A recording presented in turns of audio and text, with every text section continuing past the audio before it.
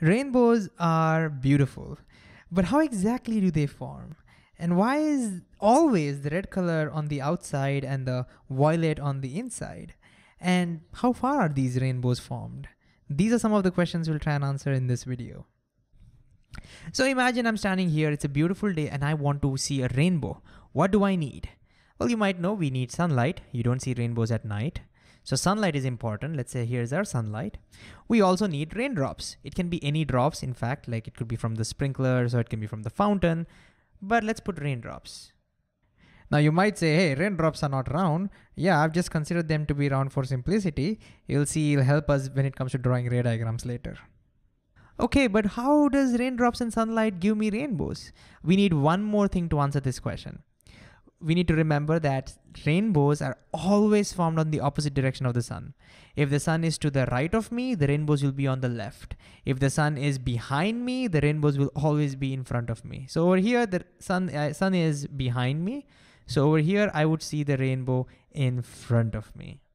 So with this info, that rainbows are always on the opposite direction of the sun, let's see if we can figure out how rainbows are formed, at least the basics.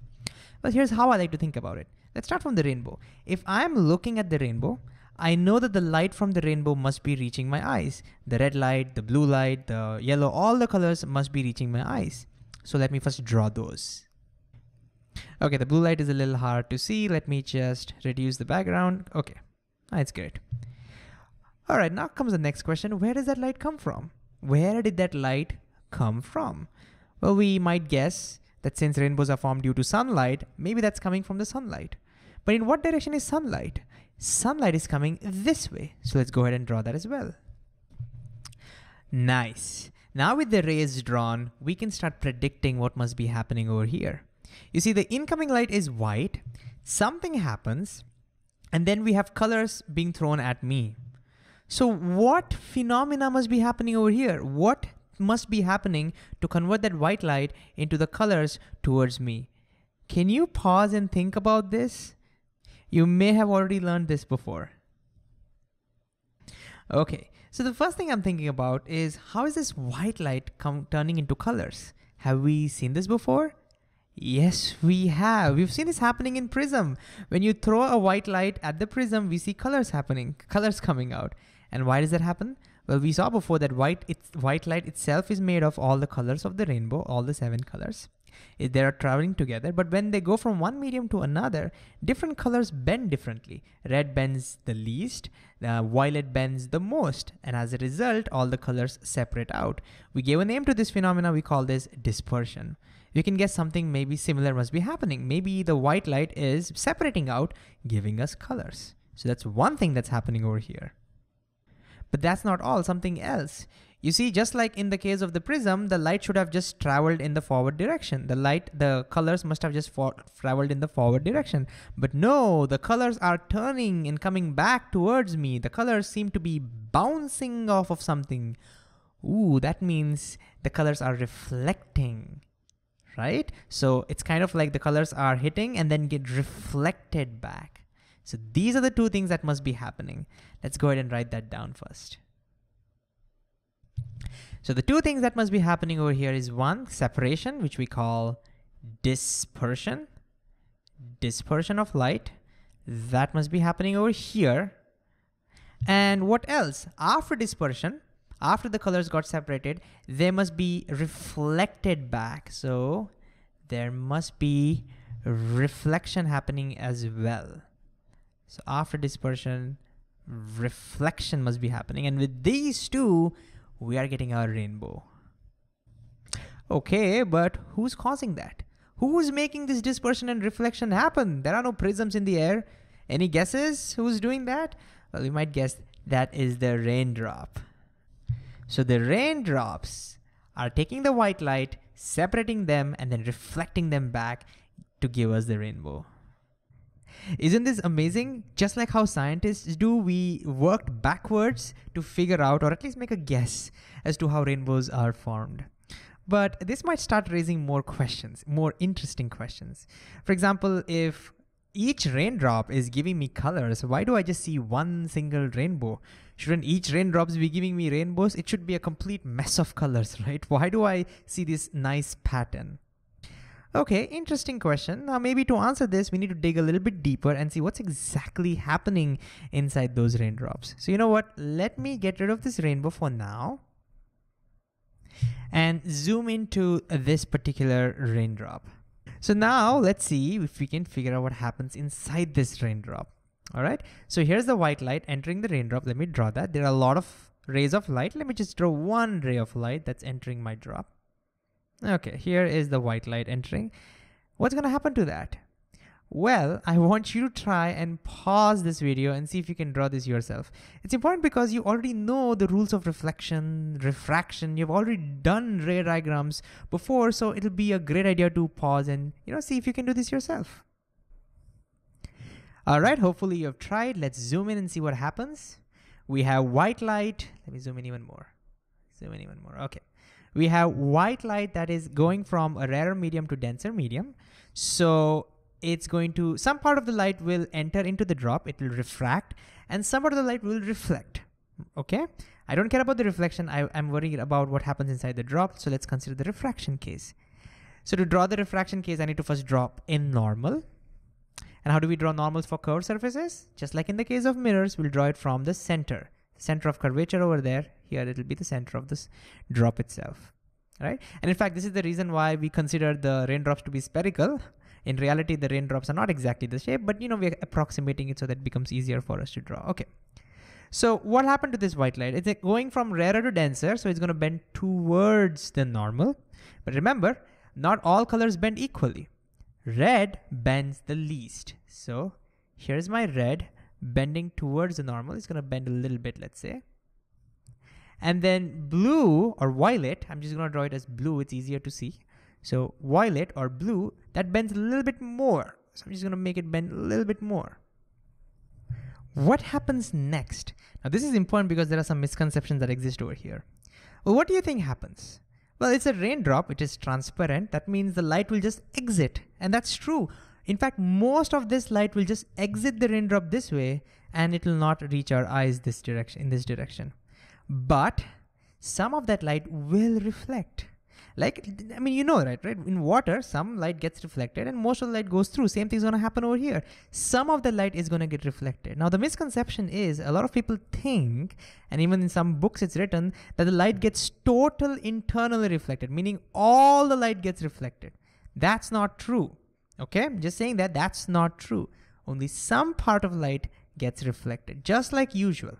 Like how usually water reflects some of the light, some part of the light gets reflected, and that's what I'm interested in.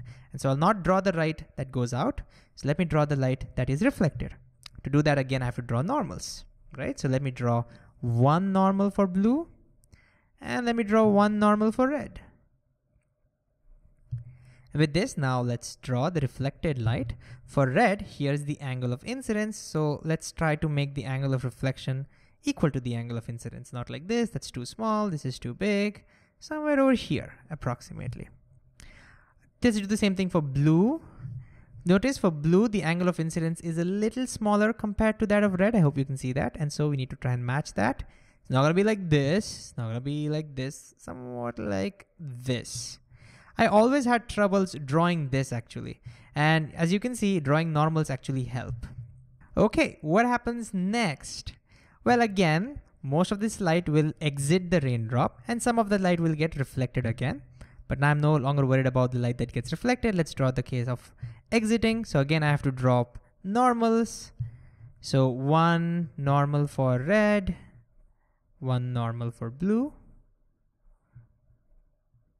And now we can draw the light that exits. So the blue light, it's going from denser to rarer, it bends away from the normal. And even the red light going from denser to rarer, it bends away from the normal. Let's quickly include the arrow marks. Great, with this hard work, we'll now be able to answer our question. So let me just zoom back out.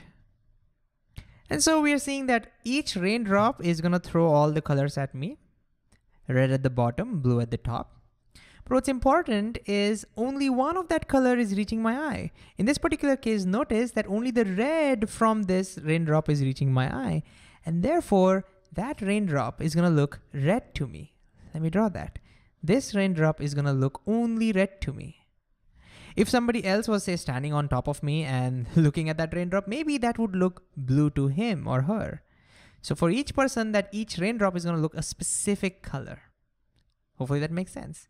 And also, one more important thing, you might be wondering, you might be saying, hey, you said that only a little bit of light reaches my eye because most of the light goes out, only a little bit of light is getting reflected, right? So then, is that little bit of light enough for me to see it? Absolutely not. A single raindrop is actually not enough.